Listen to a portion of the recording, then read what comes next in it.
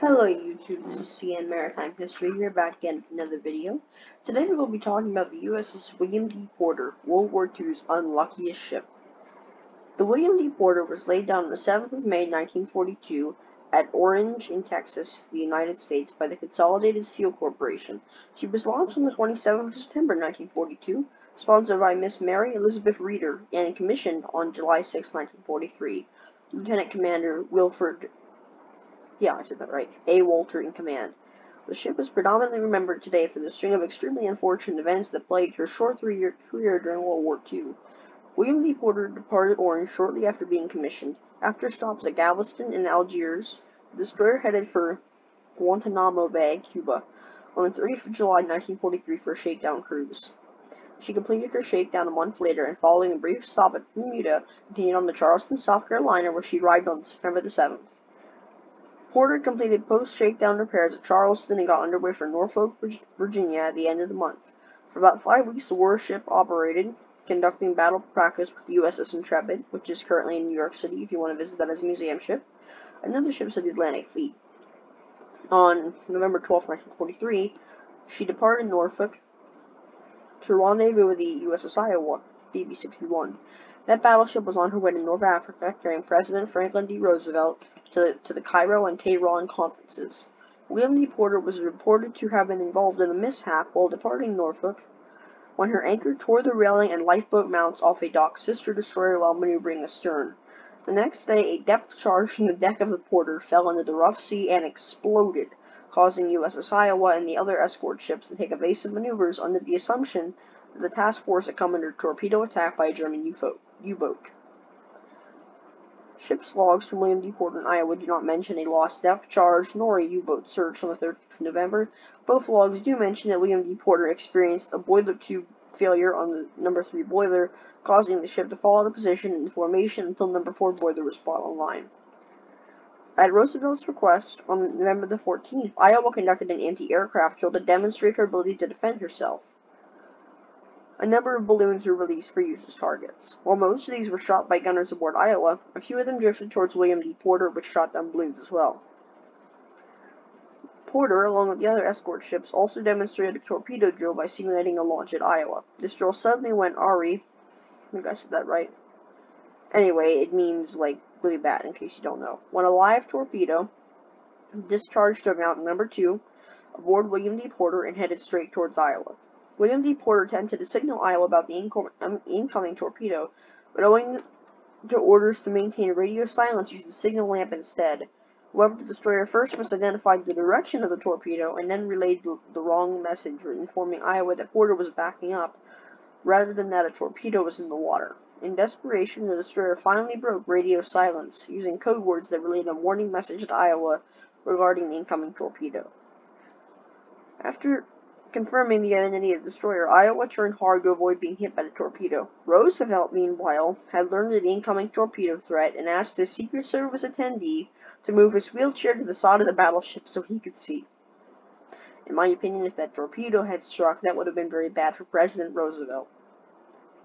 Not long afterward, the torpedo detonated in the ship's wake, some 3,000 yards astern of the Iowa, or behind.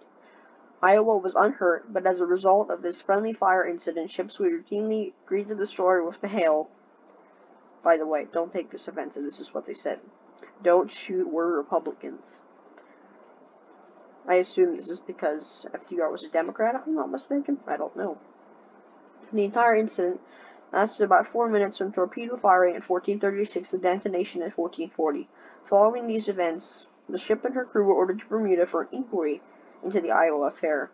Chief Torpedoman Lawton Dawson, whose failure to remove the torpedo's primer had enabled it to fire at Iowa. He was later sentenced to hard labor, though President Roosevelt intervened in this case as the incident had been an accident. On December the 29th, William D. Porter arrived in Dutch Harbor on the island of Unalaska and joined Task Force 94. Between the 2nd and the 4th of January 1944, she voyaged from Dutch Harbor to a dock, where she conducted training operations until her departure for Hawaii on the 7th. The warship entered Pearl Harbor on January 22nd and remained there until the 1st of February, at which time the destroyer put to sea again to escort USS Black Hawk to a dock. The two ships arrived at their destination 9 days later, and Porter began 4 months of relatively uneventful duty with Task Force 94. She sailed between the various islands in the Aleutians chain, serving primarily as an anti-submarine escort. Commander Charles M. Keyes relieved Lieutenant Commander Walters, commanding officer, on the 30th of May 1944. On the 10th of June, the destroyer stood at Attu and headed for the Kurile Islands. She and the other ships of Task Force 94 reached their destination early on the morning of the 13th. They started to shell their target, the island of Matsuwa, at 5:13. After 20 minutes, William D. Porter's radar picked up an unidentified surface vessel closing her port quarter at a speed in excess of 55 knots. In converting that to kilometers an hour, that's 100, which is very fast for a ship. Her radar personnel tentatively identified the craft as an enemy PT-type boat. Now, I'm not sure if that's really fast for a ship, but for the ocean liners that I studied, that is very fast. And the warship ceasefire on Matsuwa to take new target under fire. Soon thereafter, the craft's reflection disappeared from the radar screen, presumably the victim of Task Force 94's gunfire. Not long afterward, the task force completed its mission and retired from the Kuriles to refuel at Attu. On June 24th, the destroyer left Attu with Task Force 94 for a second mission in the Kuriles. Following 2 days at sea and steadily increasing fog, she arrived off Paramushi Road on the 26th. In a dense fog of visibility down to about 200 yards, she delivered her gunfire, then departed with Task Force 94 to return to the Aleutians. A month of training and exercises intervened between her second and third voyages to the Kuriles. On August 1st, she cleared Kuluk Bay for her final bombardment of the Kuriles. By the second day out, an enemy twin-engine bomber snooped on the task force and received a hail of fire from some of the screening destroyers. It proved to be the only noteworthy event of the mission because the following day the bombardment was cancelled due to poor weather and the enemy reconnaissance plane. William D. Porter dropped anchor in Massacre Bay at Attu on the 4th of August. Though William D. Porter arrived in the Western Pacific too late to participate in the actual invasion at Leyte Gulf, combat conditions persisted there after her arrival in San Pedro Bay. Soon after she anchored there, Japanese planes swooped in to attack the ships in the anchorage. First plane fell at the guns of a nearby destroyer before reaching Porter's effective range. A second intruder appeared, however, and the destroyer's 5-inch guns joined those of the assembled transports and bringing him to a fiery end in midair. For the remainder of the year, William D. Porter escorted ships between Leyte, Hollandia, Manus, Bougainville, and Mindoro. On the 21st of December, while steaming from Leyte to Mindoro, she encountered enemy air power once again. 2 planes made steep glides and dropped several bombs near the convoy. The destroyer opened up with her main battery almost as soon as the enemies appeared, but to no avail. Their bombs missed the targets by a wide margin, but the 2 Japanese aircraft apparently suffered no damage and made good their escape. Not long thereafter, 4 more airborne intruders attacked. Porter concentrated her fire on the 2 nearest her, one of which fell to her anti-aircraft fire. The second succumbed to the combined efforts of other nearby destroyers, and the remaining 2 presumably retired to safety. From then until midnight, enemy aircraft shadowed the convoy, but none displayed temerity enough to attack. Before dawn the following morning, she encountered and destroyed a heavily laden but abandoned enemy landing barge. After completing her screening mission to Mindoro, Porter returned to San Pedro Bay on the 26th of December to begin preparations for the invasion of Luzon. I realize this video is longer than some of mine, so I'm just going to skip a few parts.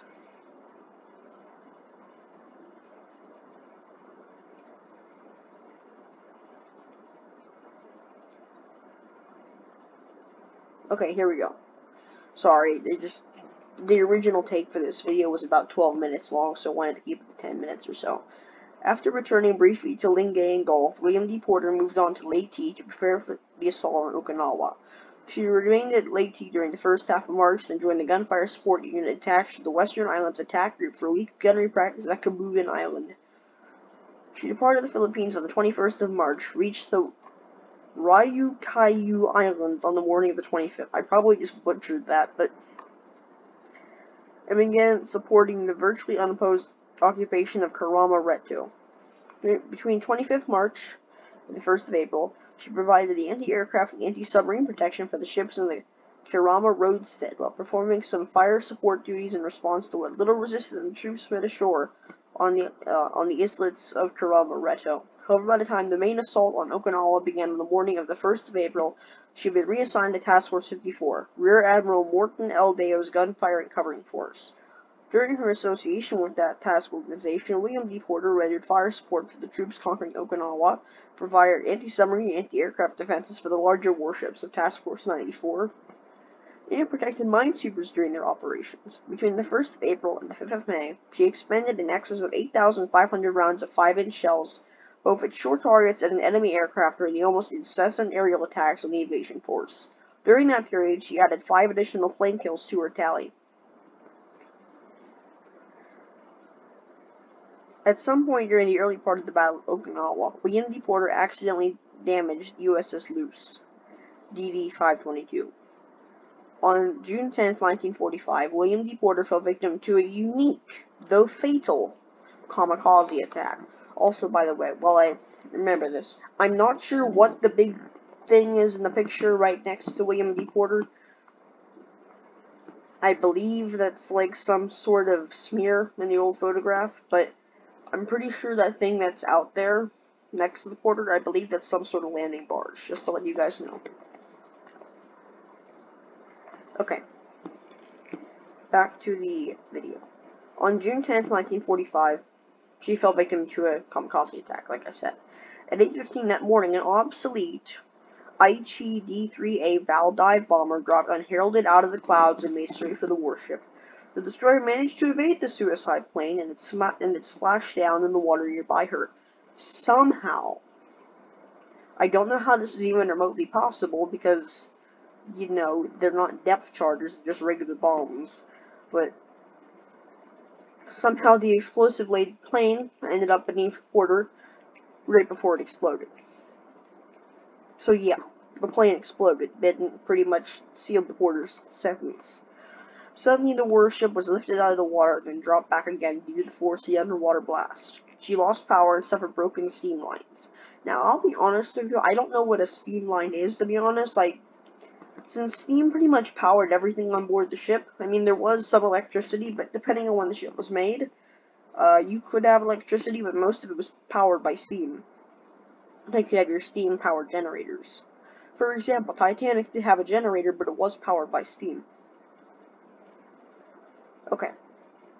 A number of fires also broke out. For 3 hours, her crew struggled to put out the fires, repair the damage, and keep the ship afloat. The crew's efforts were in vain, and 12 minutes after the order to abandon ship went out, William D. Porter heeled over to starboard and sank by the stern.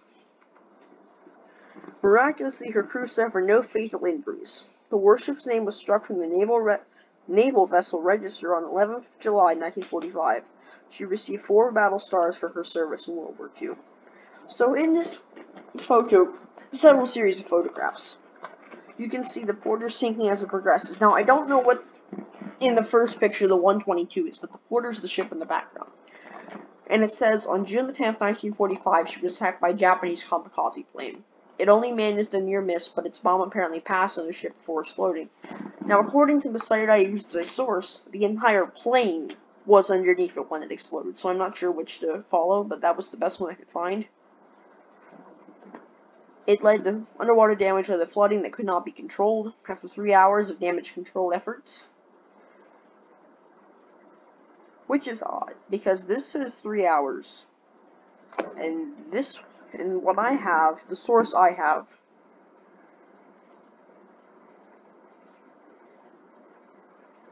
oh, I see. So 3 hours after the impact, but only 12 minutes after the order to abandon ship. Gotcha. I almost did not realize that, but I understand now. So it says after damage control efforts for 3 hours, she capsized and sank. She did not lose any of her crew, no fatal injuries, but some injuries were sustained, yes. So, I hope you guys have enjoyed this video about the William D. Porter. One of my friends has been asking for it for quite some time, so I decided to give that to him. I hope you guys have a good day, have a good weekend, happy Halloween, and have a good day. Bye.